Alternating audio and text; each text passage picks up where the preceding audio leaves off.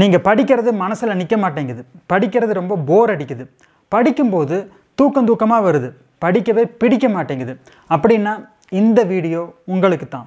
இன்றைக்கி இதுக்கு நான் ஒரு அருமையான சொல்யூஷன் தரேன். இதை ஃபாலோ பண்ணிங்கன்னா இந்த 4 பிரச்சனையுமே சால்வ் ஆகும். அது மட்டும் இல்லாமல் உங்களோட கான்சன்ட்ரேஷன் பவர், மெமரி பவர் மட்டுமில்லை, படிக்கிறதுல உங்களோட ஆர்வமும் அதிகமாகும். நீங்கள் இந்த சேனலுக்கு புதுசுனா சப்ஸ்கிரைப் பண்ணி பெல் நோட்டிஃபிகேஷனை கிளிக் பண்ணுங்கள். ஏன்னா எப்படி வேகமாக கற்றுக்கிறதுன்னு இந்த சேனல்லேருந்து நீங்கள் நிறைய தெரிஞ்சுக்கலாம். சேனலுக்குள்ளே கிளிக் பண்ணி போய் பாருங்கள், உள்ளே உங்களுக்கு பயனுள்ள வீடியோஸ் நிறையா இருக்குது. என் பேர் அரவிந்த். இப்போ நீங்கள் துபாய் போகிறதுக்கு ஒரு பிளான் பண்ணுறீங்க. இப்போ இதை 2 விதமாக யோசித்து பார்க்கலாம். முதலாவது, உங்களுக்கு துபாயை பற்றி ஒன்றுமே தெரியாது, துபாயை பற்றி முன்ன பின்ன கேள்விப்பட்டது கூட இல்லை, துபாயில் என்னென்ன இருக்குதுன்னு தெரியாது, என்னென்ன பார்க்கலான்னு உங்களுக்கு எதுவுமே தெரியாது, என்னமோ துபாய்னு சொல்கிறாங்கன்னு கிளம்புறீங்க. இப்போ உங்களுக்கு துபாயை பார்க்குறதுக்கு ஆர்வம் இருக்குமா? கண்டிப்பாக இருக்காது. ஆனால் இதே துபாயில் இருக்கிற உங்களோட ஒரு ஃப்ரெண்டு உங்களை வந்து பார்க்குறாரு, பார்த்துட்டு துபாயை பற்றி உங்ககிட்ட ரொம்ப சீன் போடுறாரு. உலகத்திலேயே ரொம்ப உயரமான பில்டிங் துபாயில் தான் இருக்குது, துபாய் ஃப்ரேம்னு 50 மாடி உயரத்தில் ஒரு பில்டிங் இருக்குது, அதில் இருக்கிற கண்ணாடி ஃப்ளோரில் நடக்கலாம், டெசர்ட் சஃபாரி ரொம்ப நல்லா இருக்கும், உலகத்திலே வச்சு பெரிய மால் அங்கே தான் இருக்குதுன்னு சொல்லிட்டே போகிறாரு.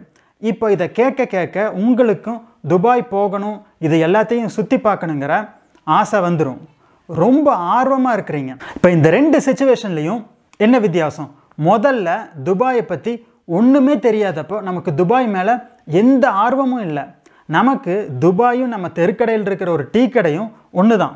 ஆனால் 2வது சிச்சுவேஷனில் உலகத்திலேயே உயரமான பில்டிங் ஏறி பார்க்கணும், துபாய் ஃப்ரேம் பார்க்கணும், டெசர்ட் சஃபாரி போகணும்னு நினைக்க ஆர்வம் வந்துடுது. போய் தான் பார்க்கலாமேன்னு ரொம்ப ஆசை வந்துடுது. ஒரே விஷயந்தான் துபாய், ஆனால் அதை பற்றி தெரியாதப்பவும் நல்லா தெரிஞ்சதுக்கு அப்புறமும் வித்தியாசத்தை பார்த்தீங்களா?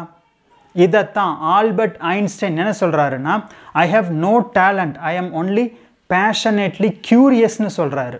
அதாவது எனக்கு எந்த விதமான தனித்திறமையும் இல்லை, ஆனால் நான் வந்து நிறைய தெரிஞ்சுக்கணுன்னு ஆர்வத்தோடு இருக்கிறேன்னு சொல்கிறாரு. ஆனால் இந்த ஆர்வம், கியூரியாசிட்டி நம்மள நிறைய பேத்துக்கு இருக்கிறது இல்லை. இந்த ஆர்வத்தை எப்படி நாம் இந்த வளர்த்திக்கலாம்? இதுக்கும் ஒரு வழி சொல்கிறாரு.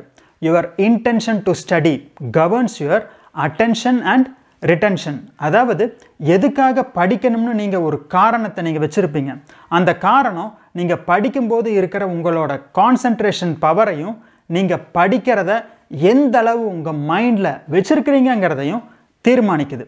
அதாவது நீங்கள் ஏன் படிக்கிறீங்க, எதுக்கு படிக்கிறீங்கிறதுக்கான காரணம், நீங்கள் எந்த அளவுக்கு படிப்பில் ஃபோக்கஸ் பண்ணுறீங்க, எந்த அளவு ஆர்வத்தோடு படிக்கிறீங்க, எவ்வளவு நாளைக்கு படித்ததை மனசில் வச்சுருக்கிறீங்கிறதையும் முடிவு பண்ணுறது உங்களோட இன்டென்ஷன் தான்.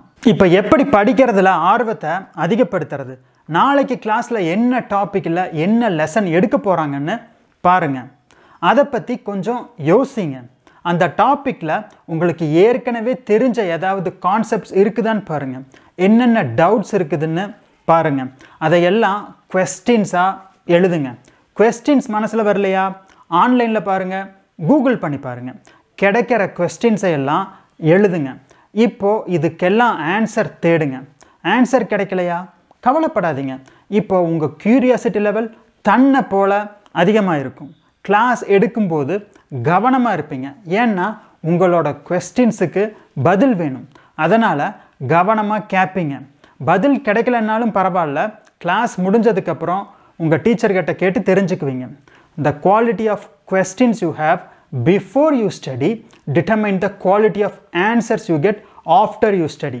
ஒரு டாப்பிக்கை படிக்கும்போது உங்கள் மனசில் வர்ற கேள்விகள் அந்த டாப்பிக்கை படித்து முடிக்கும்போது நல்ல தரமான பதில்களாக மாறி இருக்கும்.